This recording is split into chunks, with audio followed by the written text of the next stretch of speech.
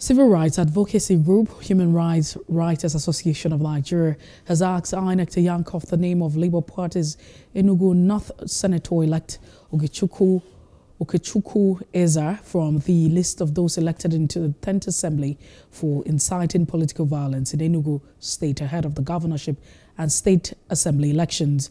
Huriwa said Ezea's inflammatory, anti-democratic statement should not be swept under the carpet going by the widespread violence recorded in the February 25th presidential and National Assembly polls.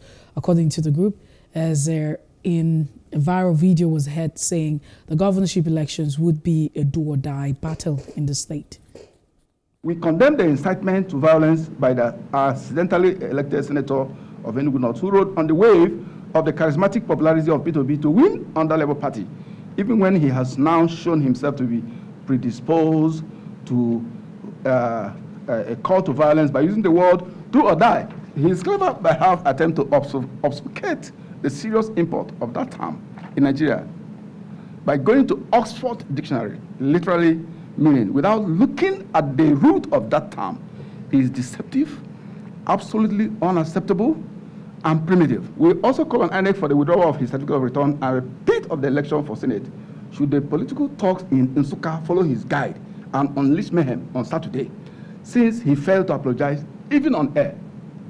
Hello, hope you enjoyed the news. Please do subscribe to our YouTube channel and don't forget to hit the notification button so you get notified about fresh news updates.